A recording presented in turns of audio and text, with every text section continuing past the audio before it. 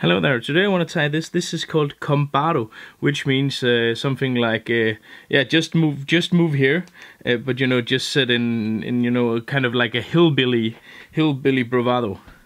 So well, basically this is a coastal sea trout fly, and this really is one of those flies that when you just look at it, it's just screaming sea trout.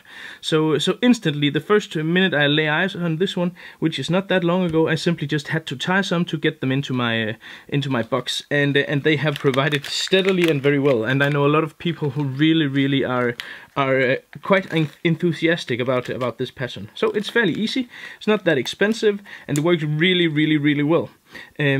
Basically what we need today is a hook, and this is the Ahrex curved Gammarus, Ahrex NS 172, a great hook. And in order to tie this, you need some chain eyes, some marabou in salmon pink, some SLF saltwater in shell pink, some spay hackles. It could be hen, it can be rooster. I'm using the hen today because the rooster is out of stock, and also because the hen is actually quite a nice option, and I got some of those in stock. So if you're missing salmon pink spay, then well, at least when I release this video, I have some. I can of course not guarantee that I have them in stock all the time.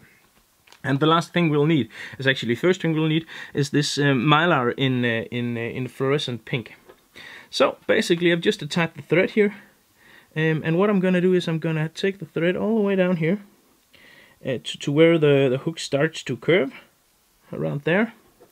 Gonna cut off this, and then I'm gonna make a tail out of this. And what this will do for my fly is this will provide some flash material. It just cut a small piece of the mylar tubing, but it will also provide a lot of fluorescent effect, which is something that I really like.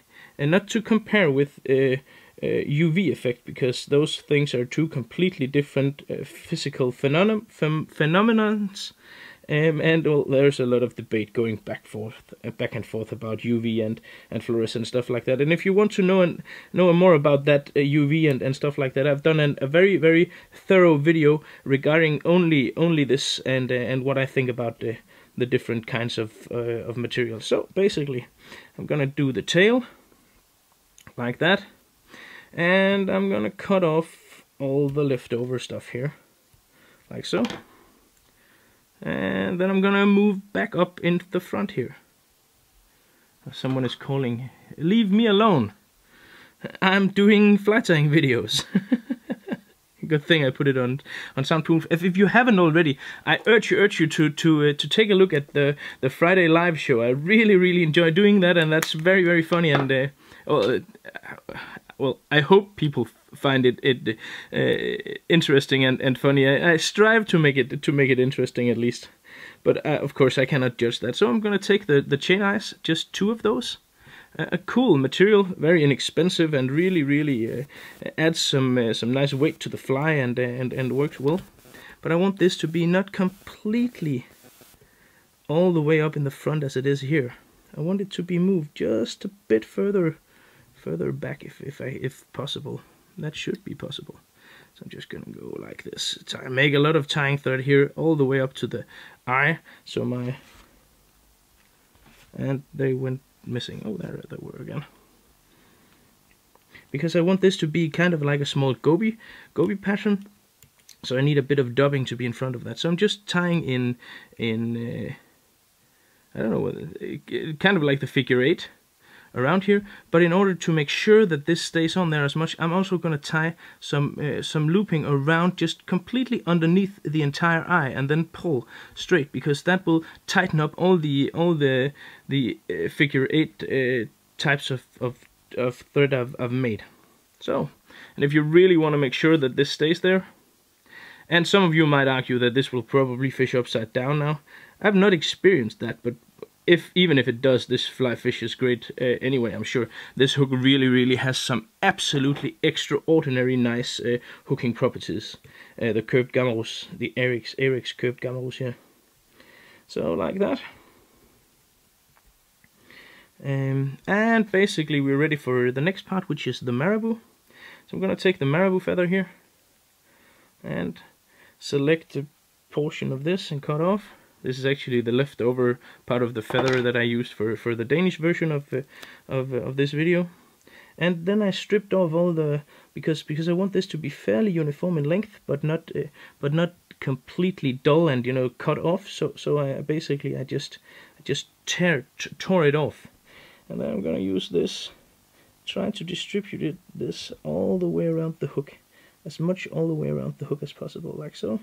And basically I'm just gonna tie all this crap, all this woolly stuff down, because I need to have a body that has some bulk. And if I can do that with the marabou, then great, because then I will not need as much dubbing.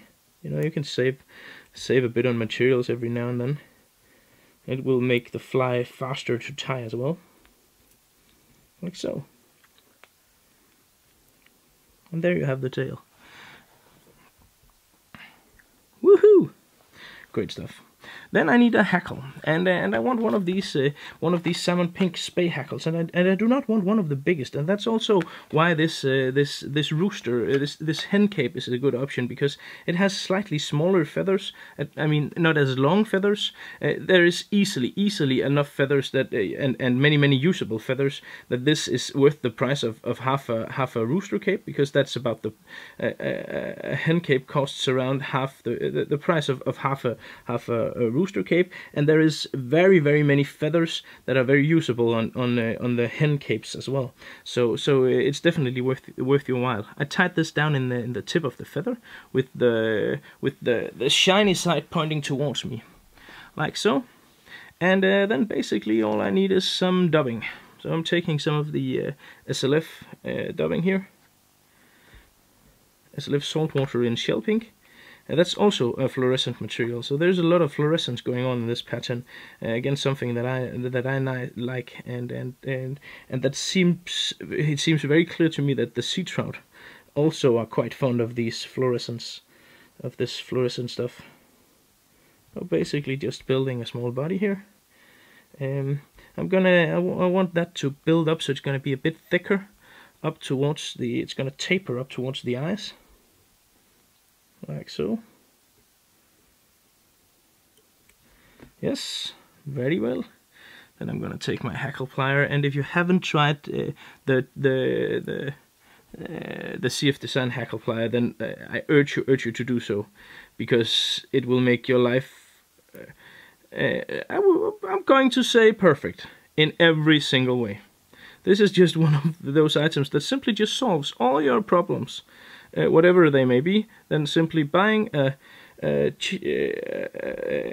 CF Design hackle plier will just sort everything. That's a guarantee. Oh well, at least it did for me. No, seriously, this is the CF Design hackle plier is just out of this world. It is the single best fly tying tool I ever tried, and if I should only pick one tool to point out to be the thing that really was, you know, not just something you could get from any other brand, then really this is the one. This is just magnificent and phenomenal, and nothing even compares to it.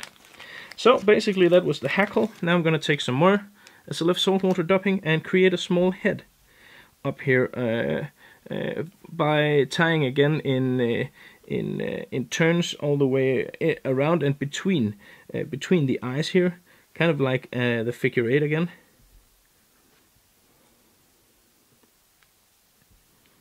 So this is going to be slightly bigger than the other, like so. And well, basically there you have it, a small, deadly goby type of fly in deadly colors with a lot of fluorescence. It has a jiggly effect in the water because of the bead eyes, and well, truly awesome. And this fly would be seriously deadly in grizzly and in tan and stuff like that as well. Maybe I should do a tutorial with that, because really this is a deadly way to build a fly. So basically I just take my dubbing brush and force everything to be in the right position here, like so. And there you have it. a deadly small, very simple, simplistic and easy to tie fly that really does make a difference in the box. And this is a nice alternative to the pedigrees, for instance, because this is slightly smaller. So if the fish are wary and you know they're only following your flies and stuff like that, you can switch down and add one of these flies, and definitely that can do the trick. And also this hook here, as I said before, it's simply just deadly. The big hook gape here is just magnificent, and the point is sharp as hell. Really a nice hook, this Ahrex NS 172 curved Gamaros. So thank you for tuning in, and hope you enjoyed this, and good luck to you on the water. And of course remember to subscribe if you haven't done so already. Thank you.